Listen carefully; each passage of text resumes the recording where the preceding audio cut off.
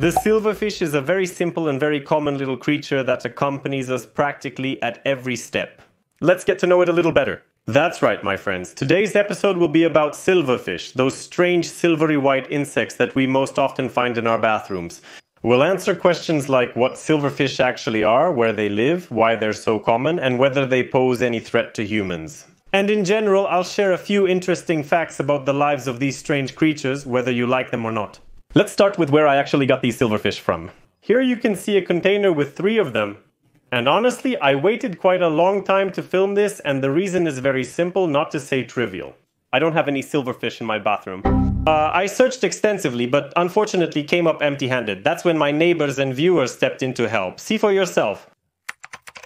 Alright, my friends, there's a funny story, because yesterday in my group I asked if anyone had any silverfish in quotes to borrow. And one of the viewers, Shemiswa, big shout out to him, wrote to me saying he left them under some wall near Leclerc. So now I'm going to look for the hidden treasure in the form of silver bugs. That was very kind of him. Thanks a lot. Alright, we'll take the silverfish too. And off we go. Hey there. Good morning. Good morning. Hi, what are you eating? What's up? That was funny too. All the signs in the sky and on the earth tell me it's going to be under that wall. We'll see.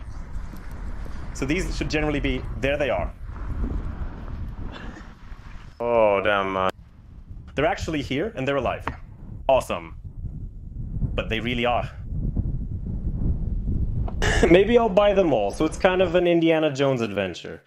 Then one of my neighbors, whom I also greet warmly, brought me these 3 pieces. So that's how I got silverfish at home, and now I can finally make a video about them. The story of silverfish, let's maybe start by saying what silverfish actually are. Because I'm not revealing anything new if I say that they're insects. Moreover, they're simple wingless insects that can't fly. And that's actually interesting because the vast majority of insects we know in the world have wings, but silverfish lack wings and simply can't fly.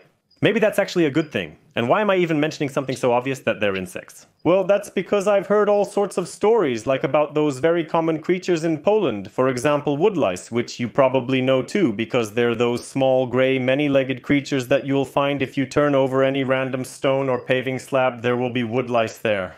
Woodlice are actually terrestrial crustaceans, not insects, so it's important to clarify what a specific creature is. And silverfish are insects. And now, the main character of our episode is one of probably 4 or 5 species of silverfish found in Poland. Because it's not like there's only one silverfish and we only have the sugar silverfish and that's it. No, that's not the case. All over the world, because it's a cosmopolitan taxon, which means that silverfish are found everywhere and there are roughly 500 to 550 species of them. And when I say all over the world, I really mean all over the world, on every continent, including Antarctica. So these are insects that are incredibly adaptable. Today's episode focuses on Lepisma saccharina, commonly known as the silverfish, which is the most well-known and frequently encountered silverfish species in Poland. And now I'm almost 100% sure that most, if not all of you who are watching this video on your phone, tablet, laptop, or television have either heard of or have dealt with something called a silverfish. And basically all they know is that something like this exists, that it often scurries around in the bathroom, nobody really knows exactly what it's doing there, but it exists and that's where their knowledge ends. That's why I'm making this video, to introduce these insects to you more closely. And get this, silverfish, even though they're insects that don't really catch our eye, they're not colorful, they're not huge, they're actually kind of a bit disgusting, they're still so popular that there are even memes about them. One of my favorite memes is, of course, the one that says, nobody really knows what silverfish do at night, just like nobody knows where the hedgehog toddles off to at night. Fun fact about silverfish number 1. Actually, I've already told you they can't fly. As one of the few insect orders, they don't have wings, ergo, they can't fly. Fun fact number 2. Silverfish don't copulate, that is, I'll have to bleep this out, they don't have sex. Seriously. These insects do not engage in copulation. Besides the fact that in extreme cases they can reproduce through parthenogenesis, meaning they don't need a partner to reproduce, generally what happens is the male leaves his sperm on the ground or another surface, then uses threads to guide the female, and she takes up the sperm.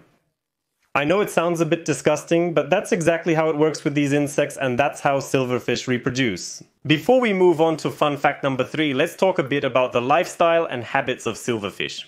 Insects possess incredible adaptations that have allowed them to thrive on nearly every continent and survive in most conditions except for extremely harsh environments like -70 degrees Celsius temperatures or volcano craters. First of all, silverfish are capable of fasting for a very long time. That means as long as they have access to water, they can go without eating for a year, for example. It's very similar to tarantulas, which are those spiders I have here. This is a very useful skill in case there's a shortage of food. Skill number 2 is the ability to digest cellulose. And that's pretty amazing. For example, the human body can't digest cellulose. If we eat a piece of paper, that piece of paper will just come out. But it's the other way around. That's not how it works with silverfish. They can eat a book. They can eat wallpaper. They can eat organic glues. As the name silverfish suggests, silverfish mainly feed on polysaccharides, which are complex sugars. So they'll eat sugar, they'll eat cookies, they'll eat wallpaper, they'll eat organic glues, they'll eat our books, some posters, they'll eat practically anything that's edible, which is also pretty obvious. They'll eat human skin flakes, and that's usually what they feed on in bathrooms, and that's why we most often find them in bathrooms, because that's where people leave their skin flakes. They'll consume paint, hair, clothes, carpets, virtually anything. And among other reasons, because they can eat so many things and therefore potentially destroy so many things, they are considered pests. And just to avoid any misunderstandings here, because I've heard a lot of stories like, oh, I have silverfish, they feed on dead skin, they're harmless, it's fine. Claiming silverfish are useful is nonsense. At best, they can be considered harmless. If we have silverfish in the bathroom, I don't know, 3, 5, 7 of them, that's fine. They'll eat some dead skin, they'll clean the bathroom a bit. But let's be honest, those silverfish aren't going to eat some huge amount of that mess, to put it bluntly, that we all have in our bathrooms, whether we like it or not. So at best, those silverfish will just be harmless to us. It gets a bit worse if, for example, they run out of food in the bathroom, or if there are too many silverfish, and then they'll just be considered pests because they'll start going after our food supplies and all the things I just mentioned. So having a few silverfish in the bathroom is okay, it won't hurt, it's not a problem, but if the population starts to grow, then it could escalate into some kind of problem. Silverfish can be found in various rooms within homes, not just limited to specific areas. Very often silverfish can be found, for example, in grocery stores or in pastry shops or in bakeries. Generally, anywhere it's warm, dark and humid, because silverfish don't really like light, so shaded, damp places with potentially a lot of food are ideal places for them to live. Silverfish can also be found in breweries, and some coexist with termites and leaf litter, under bark and under stones. Silverfish can be found practically everywhere. Fun fact number 4. For such small insects, which reach, let's say in Poland, a maximum length of 2 centimeters, a lifespan that can reach up to 8 years is relatively impressive. And that's true. Silverfish are relatively long-lived insects, and they actually grow for a very long time.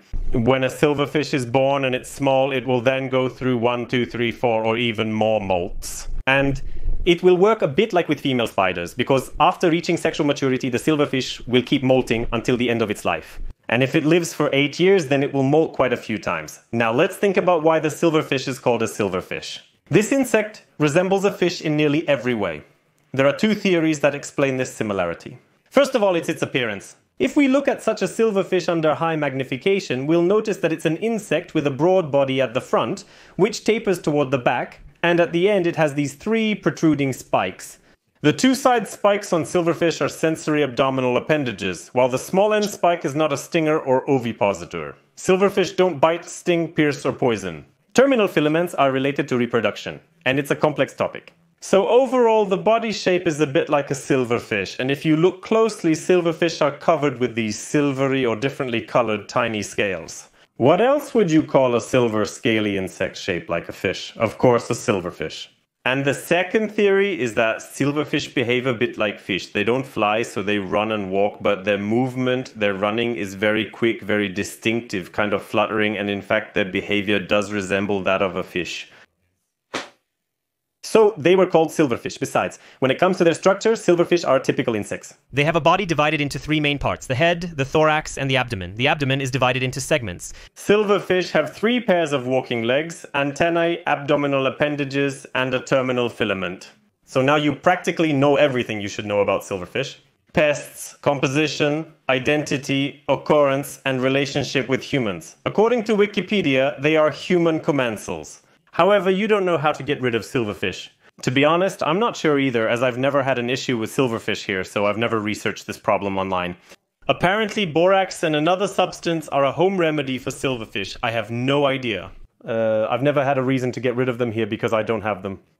And with that, we end the video about silverfish. I hope I shared some cool knowledge with you, and that you'll know a bit more about these strange, secretive insects. That's all from me. Thanks for watching, and bye.